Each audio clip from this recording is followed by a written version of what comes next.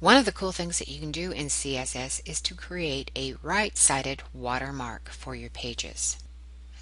The finished web page that we're creating will have an image at the bottom right, and as people scroll up and down, it will stay in that position. The bare bones document that we're going to be working with has 10 paragraphs of Lauren Ibsen, so that we can look how the content relates to the watermark.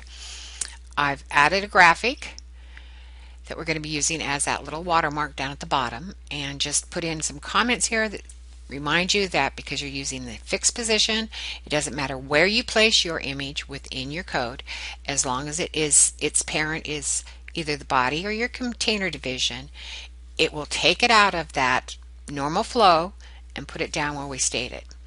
So the first thing that I want to do is I want to give my graphic a class, and we're going to call this class Watermark. Let's go up and take a look at our bare bones style. So we have our watermark class, which we just added to our image. We have a body, because I'm going to work a little bit with that. I always change the font and the line spacing. And we're going to work with our paragraphs, move them away a bit from our watermark so that it stays visible. So let's start working on this. So I'm going to give it an opacity, and I can never say that right, so excuse me.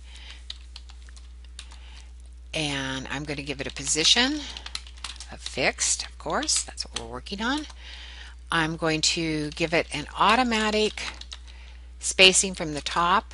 I'm going to give it a right and margin out of 25 pixels and a bottom of 25 pixels as well.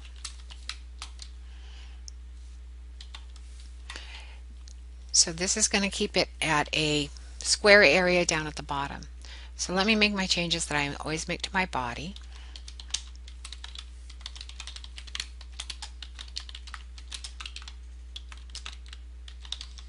By this point you should know that what I'm doing is I'm making my font face either Arial or sans serif. I think it's easier to read than Times New Roman. And I'm going to give my line spacing 1.5 of what it would normally be by doing 1.5 EM, so there's a little bit more room between them. And finally we're going to define some margins for our paragraph. I'm going to do 0 pixels to the top of each one, 80 pixels to the right, that should keep it away from our watermark, 25 pixels at the bottom, and 0 pixels at the left. So let's run this. And I'm going to bring it separate from my other things that I have open. I think I am. Let's move it to a new window, and I'm going to resize it.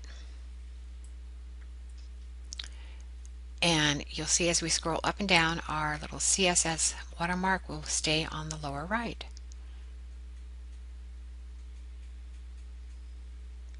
So there we go. I hope you enjoyed this video, and with just a few lines of CSS we've created a watermark. Thanks.